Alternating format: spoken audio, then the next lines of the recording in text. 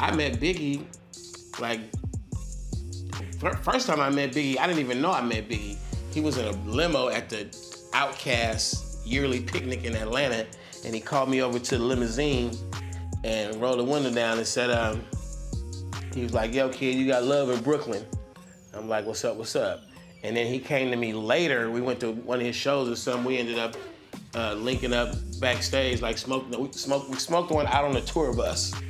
And he was like, you remember at the Outkast picnic, somebody in the limo said you got love for Brooklyn? And I was like, yeah. He's like, that was me. I'm like, damn. So he wasn't a big star the first time he said it. He was a big star the second time he said it. And we developed a friendship, man. So he hit Puff one day. I guess he told Puff to hit me one day and tell me let's do a song. So I'm like with it, man.